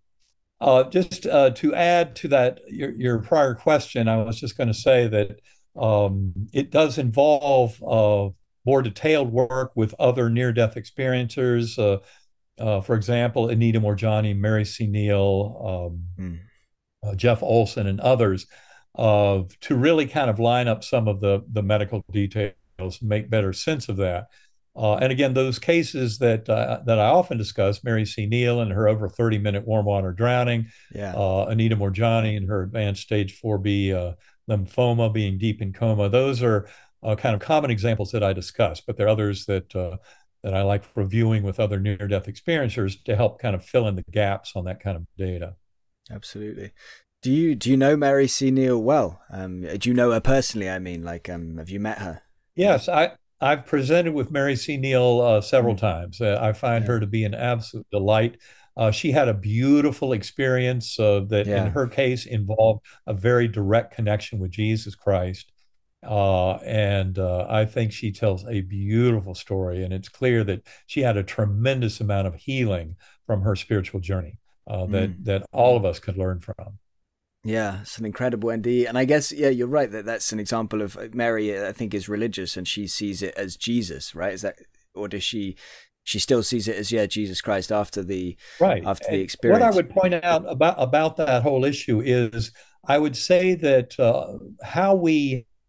what we experience in an NDE is due to the NDE itself and is not going to be due to our prior religious beliefs. How we tell the story can be influenced by our prior beliefs. And for her, it was a very real encounter with Christ. And I've known others who've had a beautiful experience like that. That was not the experience I had. My experience, I think because of my amnesia, had to be a little bit different. In terms of what I would recognize through that dense kind of cloud of amnesia for any religious concepts or scientific knowledge or kind of any of my personal experience in life. In many ways, was kind of shielded from me during the NDE, and I think in retrospect that was very important in teaching me some of the deepest lessons of the near-death experience. Yeah, and like you said earlier, most people, if we can say most, but yeah, I think it's most people would go into an NDE and they come out spiritual rather than religious. Some might go in religious and come out with that strengthened, but I think, yeah, most come out and it's more of an overarching thing because we see that these happen across all religions and with people that are not religious as well. And there's a lot. And there are some great stories out there about atheists having profound near-death experiences where they come away realizing there's a lot more going on in this universe than they thought before.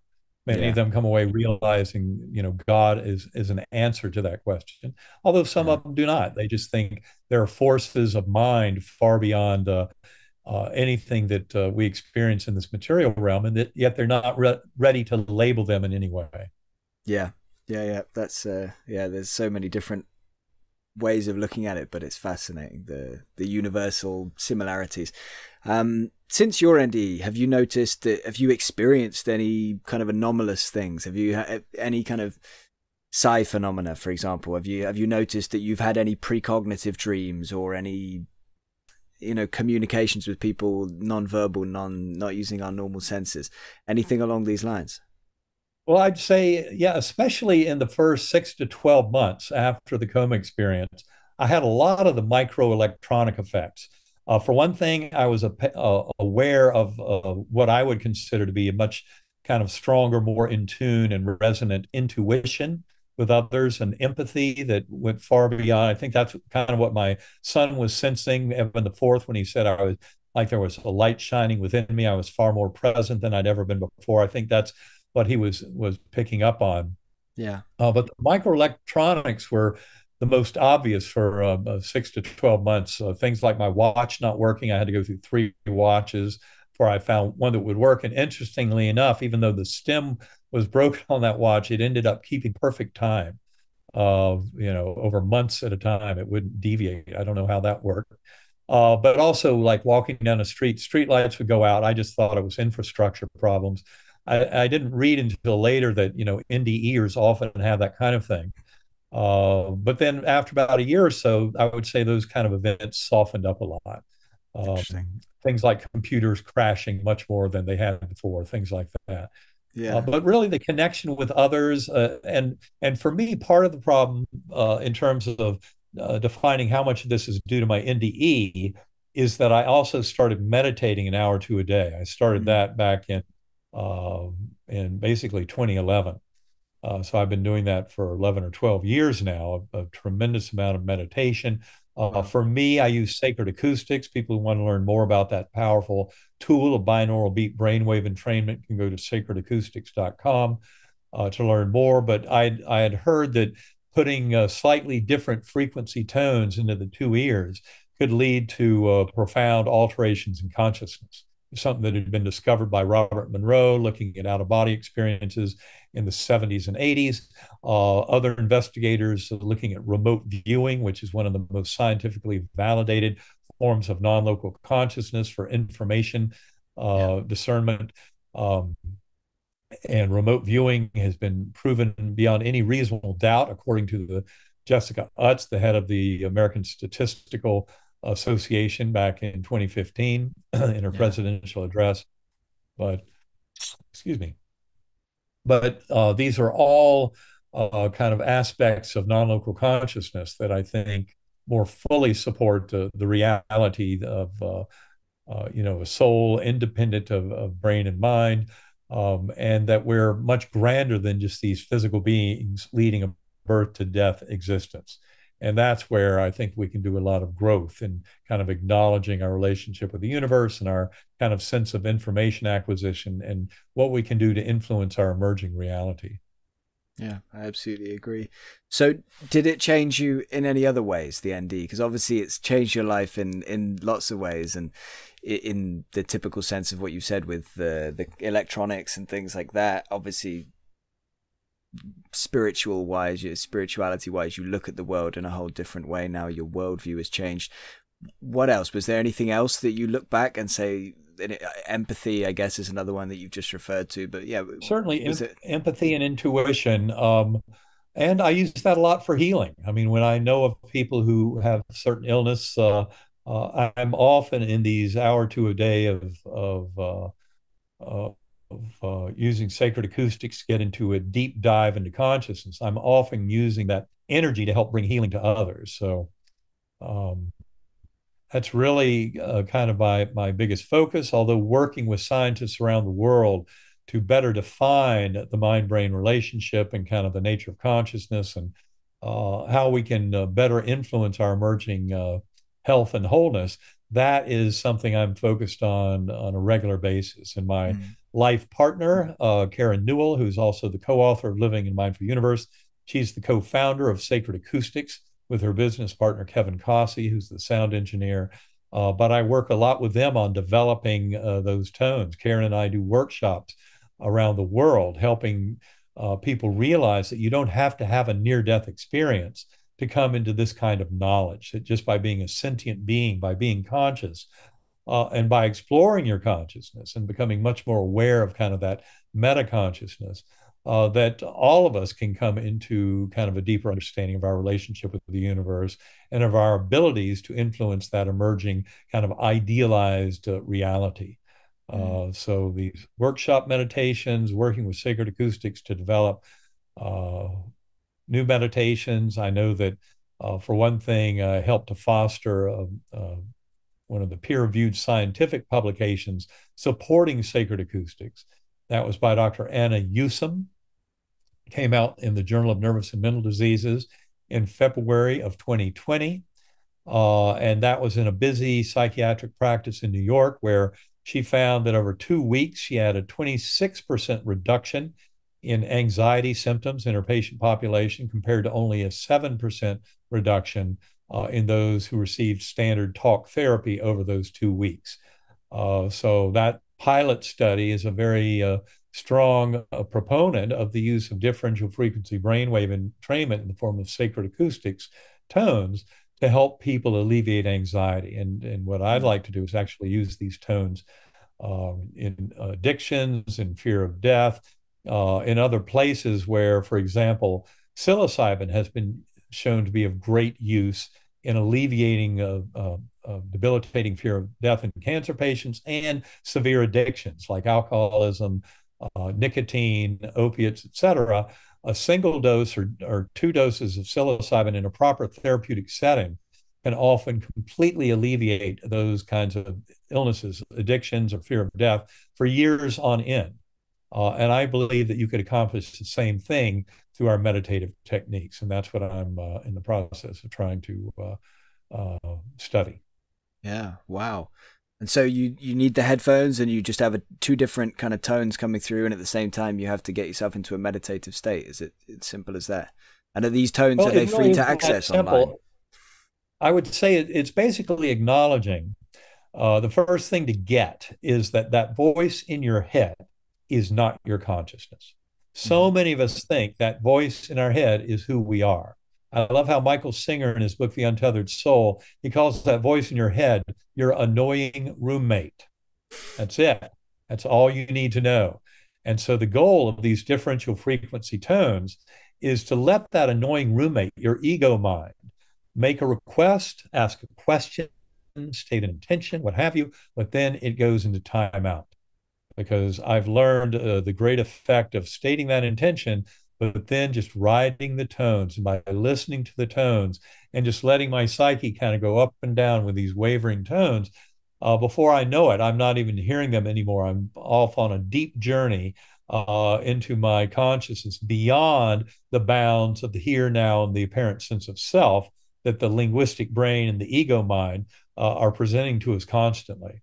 And it's by rising above that little ego mind and leaving it in the rearview mirror and exploring conscious and awareness across the veiling function of the brain that we really start to gain benefit from this kind of thing. And that's where I found meditation to be so important. It enables me to quiet that little monkey mind voice in my head of Eben Alexander's little blah, blah, blah, and come into a much greater richness of awareness through exploring consciousness across the veil. And that's what riding the tones has enabled me to do over these 11 plus years of experiencing it.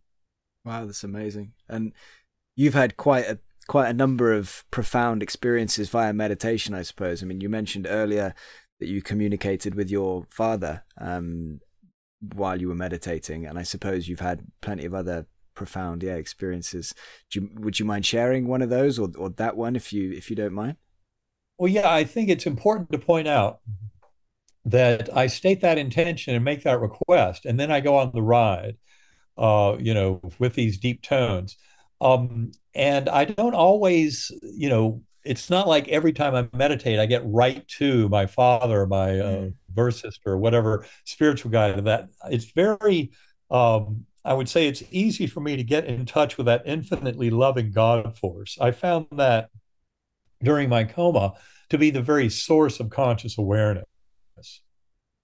So that's a part of us that is very easy to get to in deep meditation.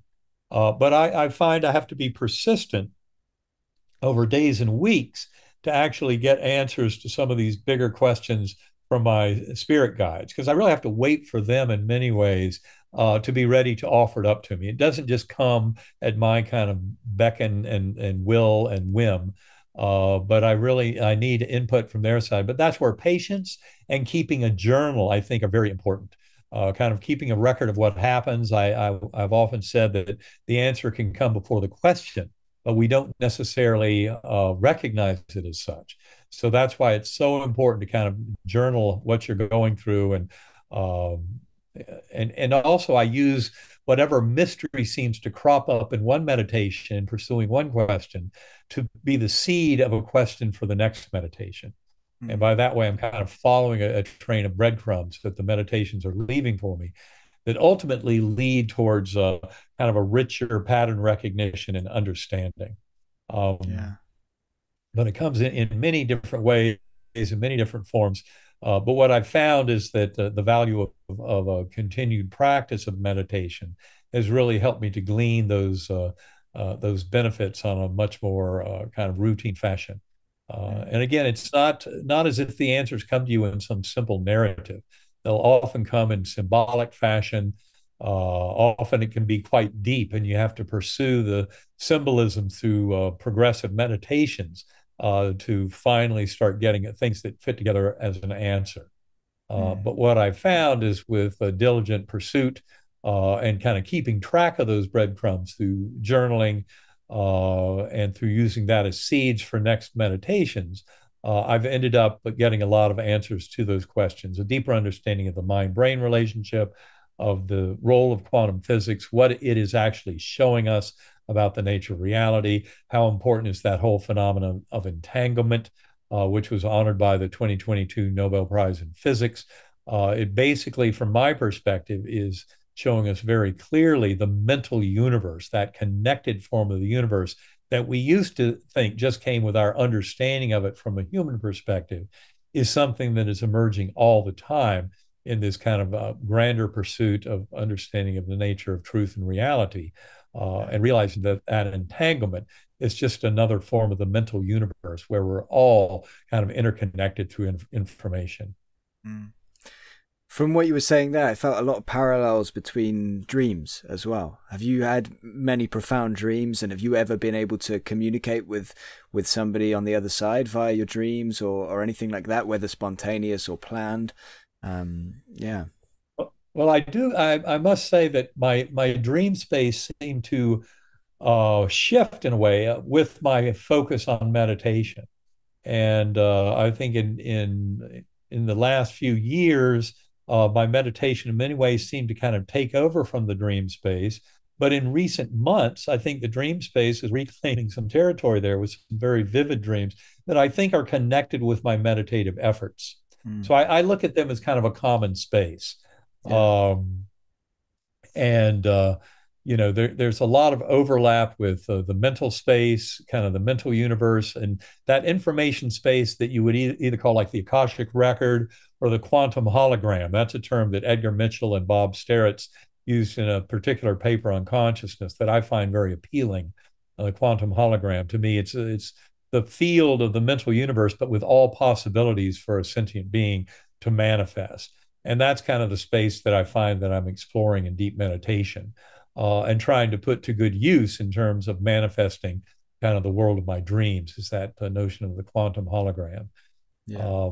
But I think there are scientific models that are emerging now, like Bernard Carr in England has done a lot of work on hyperdimensional models that I think would be very important because they involve higher dimensions not only of space, but also of time, like that notion of deep time or meta time that I explained early on in my experience as a best way of looking at life reviews and how they unfold, with your entire life being visible to you. The way they can do that is that they're in a completely higher order temporal dimension of meta time. And so I think Bernard Carr is one physicist. He worked with Stephen Hawking in his doctoral work. So Bernard Carr is a very brilliant physics mind, and I think his work in higher dimensional space and time is very important in this kind of scientific discussion. I don't want to take up too much of your time, Eben, right? So before we finish, maybe to kind of run through a few of the questions that I had left unanswered, maybe we're going to try and do a little kind of semi-quick fire style to finish things off here, if you're okay. So maybe I'll kind of say either a question or give you a topic, and maybe you can just kind of share your thoughts in a nutshell. Okay. Just good. in a minute or two, and hopefully I'll get you out of here fairly soon. Okay. I was going to ask you about children with past life memories, reincarnation. You've already kind of referenced it a few times, and I think you've said enough for anybody listening to understand where you stand on it, and that's that you think it's a very real phenomenon that fits into the greater jigsaw that is all of this, that is reality. So what about mediumship? What are your thoughts on mediumship, both kind of mental and physical? Obviously, well, first of all, I'll point out that I do believe that there are a lot of psychic mediums out there that are not very good, don't know what they're talking about, and or frauds as well, just the reality of human existence. But that does not deny the fact that there are also at least 20 mediums I know of that have been confirmed by Julie Beischel. She's done some extremely good scientific work. She wrote one of the very good Bigelow Institute papers. And she has a website, winbridge.org. I would highly recommend people go there. We discussed her work in our book, Living in a Mindful Universe. It's highly reputable work. She has a great reputation among other scientists. She has a quintuply blinded protocol for assessing mediums. And an important thing that I'll point out is one of the things that makes it all work, given that the medium is only given a first name of the discarnate soul, like Ralph, and that's all the information they have. Well, you might ask, how in the world can that kind of a system ever work? Well, the reason I think it works is that part of the system they have is that the sitter, that's the person who has lost a loved one who they want to connect with, the sitter asks in prayer meditation, asks that a departed soul to help the psychic connect the dots so that they give useful information. And it's by invoking help from the other side in that fashion that I believe everything ends up working. And that's why I, for instance, in my meditation, I will use that intent or prayer to ask my loved ones on the other side to help connect all the dots. But the winbridge.org data is very supportive of the reality of some psychic mediums to actually be, psychic mediums. And I know my own personal experience is with Laura Lynn Jackson, who wrote the book, The Light Between Us. And I was highly impressed with her abilities. Well, she is one of Julie Beishel's 20 plus accredited mediums. Yeah. So if you've sat with Laura Lynn Jackson? I have more than once. And would you feel comfortable to share any of those experiences that you had with her, or are they too personal? Well, we covered some of that in our book, Living in a Mindful Universe. But for instance, I'll tell you one thing that really got my attention was when she was first focusing on me on our very first reading, she recognized that there was something wrong with the naming, with the numbering. I was Eben Alexander III, my father was Eben Alexander Jr., but she sensed that there were some errors in all that. And in fact, she surmised that that I was 2 orders away from that the third, and that I was actually the fifth. And she picked up on that in ways that were very shocking to me. And I didn't hint to her at the time that she was on target, but I was very amazed that she had picked up on that, in spite of the fact that that particular fact about my name is not mentioned anywhere on the internet by anybody, anywhere in our family. In fact, that would have been big news to my, to some people in our family. So to me, that was a real kind of astonishing pickup that to her, she insisted on it. And in fact, she also insisted that my father had been there during my NDE. When she said that to me in a reading, I knew it was true, but I'd never gone public with that with anyone anywhere. I'd never shared it with anybody on earth. So it was not known by anyone in the Super Psi family. And yet she picked up on it, from my father, so from his soul. So to me, that was a very powerful example of kind of the connection I shared with him. It was a nice little example of how Super Psi really doesn't work at all to explain this stuff. Certainly not in my case. And just it showed me that Laura Lynn was deeply on target with stuff that she never should have had any way of knowing. Yeah. Wow. Thanks for sharing that. Yeah, I mean, she's a very compelling individual in terms of the mediumship. I mean, you mentioned the Winbridge studies that Julie Beischel and the others there have done, and I think she got something like 90%, accuracy or something along those lines, one of the highest scores. And she also did the tests with the Forever Family Foundation, which are a slightly lesser well-known organization trying to study these phenomena. And I think again, she's verified with them as an accredited medium, and she again got incredibly high scores. And then her personal experiences with Leslie Kane's sittings with Laura Lynn Jackson are just unbelievable. It's just, totally. I think Laura Lynn, she's a beautiful soul. Her heart is deeply resonant with loving others, and that shows through her readings. Yeah, absolutely. So we've talked all about kind of what happens after we die, and that this whole thing is around it. But I suppose if I narrow that down to get your take again in a nutshell, just in brief, on whether we retain personalities, and we talked about it earlier, but memory. Do you believe that again, it's hard to say for individuals, like whether you will or I will, but in general, do you think that's something that's possible for people to retain memories? And you've mentioned as well that, you know, with multiple incarnations, which is something I think about a lot. And do you think that maybe in between incarnations, we're able to access everything that we're aware of and everything we've learned in each of those incarnations, and then we're stripped back down for the new incarnation, if you see what I'm saying? Yeah, what do you think about all that? Well, I think my experience of amnesia was very atypical. Mm, So I wouldn't worry about that. Some people get worried that they're going to hit that same kind of zone of amnesia.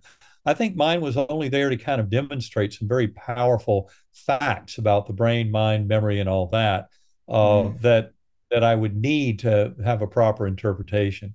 But I think by far the most common pattern is that we go in with kind of a full knowledge of our lifetime. And not only that, but once we reconnect with our higher soul in many ways, we become privy to other lifetimes that we've lived that all contribute towards this growth and understanding. It's something I've acknowledged many times in this kind of discussion is what I call programmed forgetting. That is, if you ask Jim Tucker or Ian Stevenson, the people at UVA DOPS who have done all that work with past life memories in children, yeah, they'll tell you you have to harvest those memories before age 6 or 7 because they're natural processes that cover them over. And yeah, even children who have been very forthcoming with those memories, once they hit that age, they start just not being able to remember them. And that's, I would say, the pattern for most of us, as we come into adulthood beyond age 7, uh, we don't necessarily remember all that. I think that program forgetting is there for a reason. It kind of mm, gives us skin in the game, has us buy into this incarnation as being as important and meaningful as it can be, because it is meaningful. This is where we get the growth done. This is where we get the learning and teaching done, not in mm, the spiritual realm. That's kind of like that exhale between lives.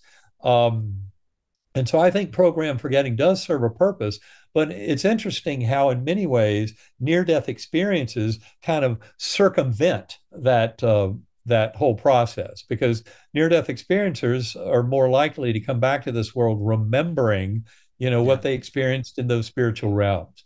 mm, And I would say that in the many people who have heart attacks and other things where they come back and have no memories of it, it's not that they didn't have an experience. It's that they don't remember it. yeah, And yeah, it's recovering those memories that can be so important. And recovering the memories, as I've said, I've recovered a lot more than just memories, but certainly other events and kind of features of that the realms that I visited during my NDE, I've revisited using sacred acoustics, differential frequency brainwave entrainment for deep meditation. So there are ways to get back there. There's a whole world of transpersonal psychology that I would say is thanks to the work of people like Carl Jung, the famous Swiss psychoanalyst, and then, of course, also Stan Grof, Michael Newton, Brian Weiss, Robert Schwartz, and other investigators who've written extensively about kind of between lives, past lives, and those kind of memories, and how they can be revealed through hypnotic regression, revealed through another NDE, revealed through meditation, through cultivating a sense of connection with mm, our higher soul and with that primordial mind by traversing that veil. So there are many ways that all of us can take advantage of this transpersonal psychology. That is psychology beyond just the personal birth to death and nothing more, but a person that has lived before, a person that has kind of telepathic connection with others. We just have a much greater access to mind than we would think with the materialist paradigm. And this is something that is borne out through all the empirical evidence of these kinds of phenomena. And that's yeah, why it's important for people to educate themselves. You don't have to wait for the scientific community to get up to speed on all this. It's doing that rapidly, but mm, you can take the reins yourself through meditation, centering prayer, going within to start to bring this kind of knowledge and healing and wholeness into your own existence. yeah. And what you were saying with the memory and the kind of forgetting the memory intentionally, not you know, consciously, intentionally, but on some level intentionally, so that you're able to fully immerse yourself in this life. It makes a lot of sense. But obviously, as always, there's exceptions, aren't there, to the rule, where like you'd have to say the amount of children that remember a past life, it looks like there would be many more that don't remember it, that have had a past life, that only remember maybe in fits and starts, or one little comment here that never even gets picked up on by an adult, or never gets put into context, and so it just falls by the wayside. And then you have the other side, where there's some children that seem to remember these into teenage years and even into adulthood, which again is bizarre. Like these exceptions to the rule, it just kind of confuses everything. But I suppose again, memory is very, very individual. Some people have memories of very young childhood. Some people have very few and far between and sporadic memories of their earlier life. So yeah, it's really, really strange stuff. I'd be interested to ask you, if you were trying to convince somebody of the reality of survival of consciousness after bodily death, and you could only use one aspect of the body of evidence, because obviously I'm sure we agree that the main strength of this is the fact that there is the body of evidence, that you've got the past life memories, you've got near-death experiences, you've got mediumship, you've got all the rest.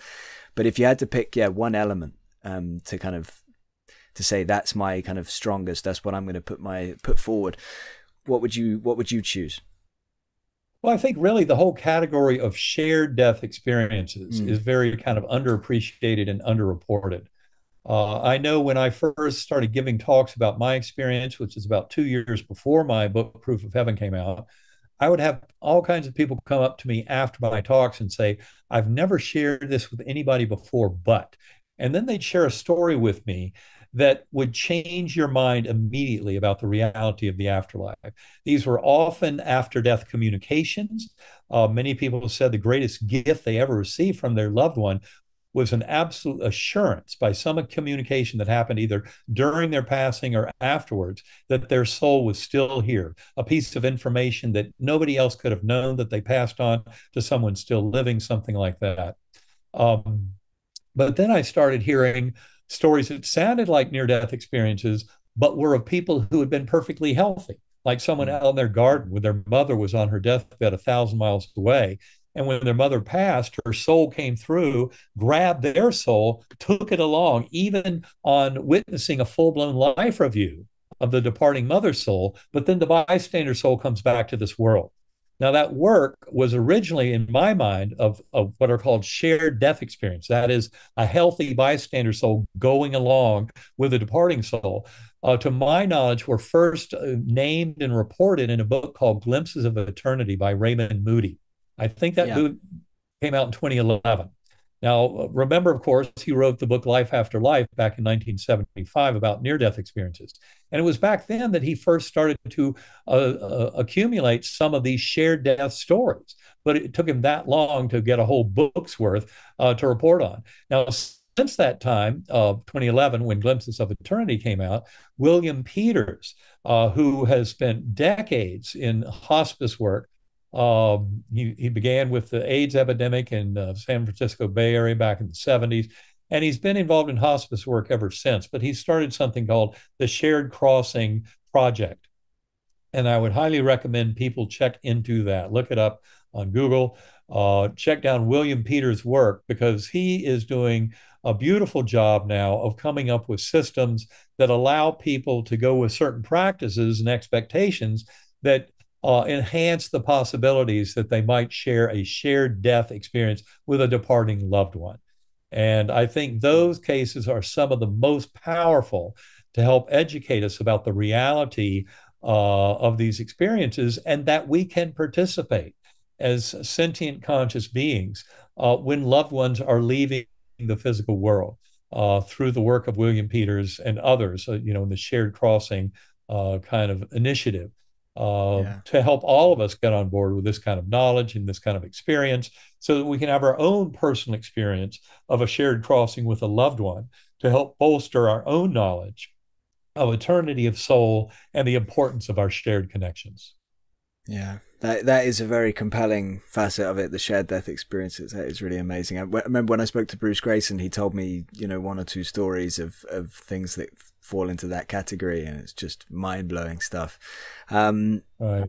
Before I kind of bring this to a close, Eben, I was wondering if you wanted to share your thoughts on UFOs, UAP. It's just another of the main topics that I explore with this podcast, and I often enjoy asking people when they're not in the field at all of UFOs. I like to get the take, what your thoughts are. The same as I will ask people that are involved in UFOs what their thoughts are on these kind of phenomena. Well, I mentioned it briefly in Proof of Heaven. I didn't expand on it. It was not something our publishers wanted us to pursue in any major way.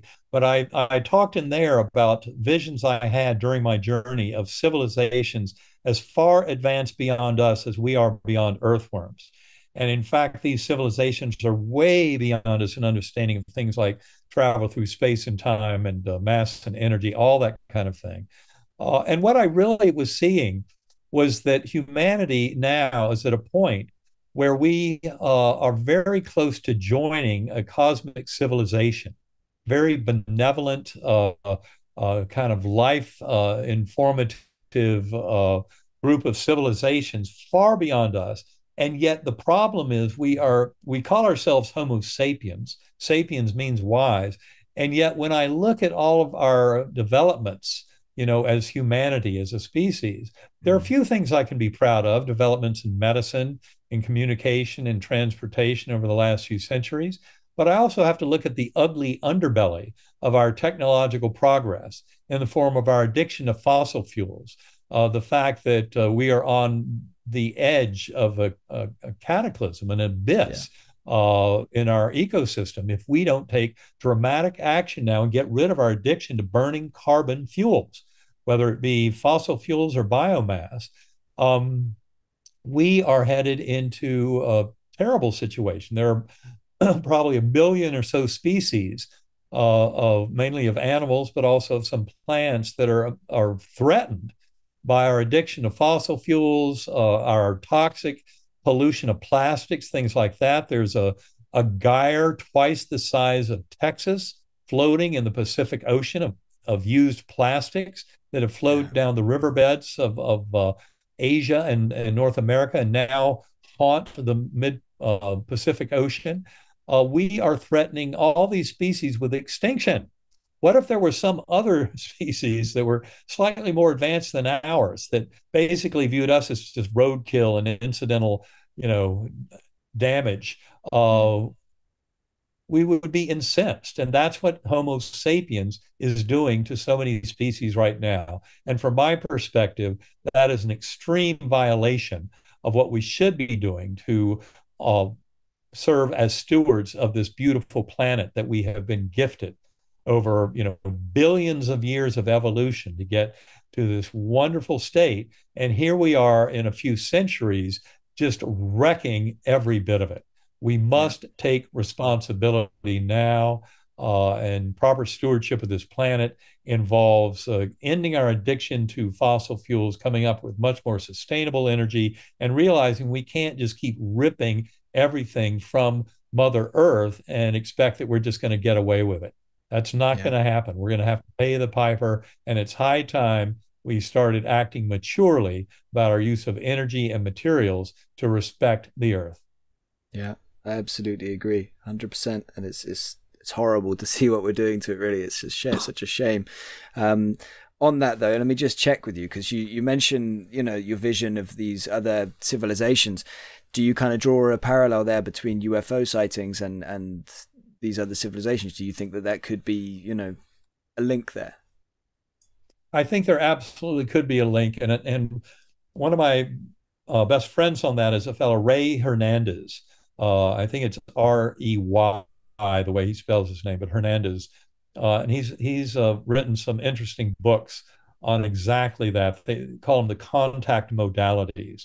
But it really assesses this possibility that the EAP phenomena of these unidentified flying objects could either be civilizations far more advanced than ours that are communicating with us. They could even be humans coming from the future who've learned to time travel. I'm not exactly sure what the connection is now, but what I saw in my coma journey was a very clear depiction that we are to join that club, but to survive that joining of the club, we have to mature beyond the barbaric cavemen that we currently are, with this burning of fossil fuels, all this plastic pollution, murdering of species, etc. We need to change that way of behavior, because we do not deserve to be part of that far more advanced civilization if we continue with the status quo. And that includes authoritarian dictators running certain countries that are, running roughshod over the rest of this world by promoting violence and warfare. It is time for the people of this earth to realize that those autocrats and dictators are not the friends of humanity, and that we need democracies that allow us to really govern this world for the benefit of all, and not for the benefit of those few autocrats and dictators. Yeah, yeah. Wonder whether we'll ever make it. I think we need a new way of doing things, I think. And I think what you say as well about evolving, us evolving to a new level of, I guess, consciousness is the way I see it, is that we even on the an individual level, people need to just be nicer, right, to their fellow human, and be nicer to the environment. Obviously the grander problems are the scale of the fossil fuels, like you say, and the way governments and right or wrong, like how they treat their own citizens and the planet and their priorities. It's all way out of kilter with where it needs to be. But yeah, that was really interesting. Thank you for sharing that. I guess the last thing I'll ask you today before I let you go is just if you have any last words or a message for anybody that's been watching and listening. I think the main thing to say is no soul left behind. This is a tremendous revolution in human thought that's been many thousands of years in the making. It's all about the binding force of love, the power of kindness, compassion, and mercy to really bring unconditional love to this world at large, to recognize that the apparent polarization and conflict in our modern world is only a fiction of our own making, and that our natural state is really one more of harmony and of resonance and of blessings that we share with each other. And I think that is the best optimal future for humanity. And it's one that each and every one of us can choose on a daily basis to bring into fruition. Thank you so much for today, Eben. Thank you for your time and for sharing your experiences, obviously particularly your near-death experience and from your coma, which is just unbelievable, fascinating, and I'm sure it lives with you all the time. But yeah, thank you. I really appreciate it. Well, Ben, thank you very much for having me on, and thanks for all you do to get this out to the world. You're doing a great job. Keep it up. Thank you to Eben Alexander for talking with me, and thank you for listening. I hope you enjoyed it and took something from it. Please see the links in the description for Eben's books and more, and please consider subscribing if you want to continue unraveling the universe with us. If you want to support us, please consider contributing via Patreon. Thank you.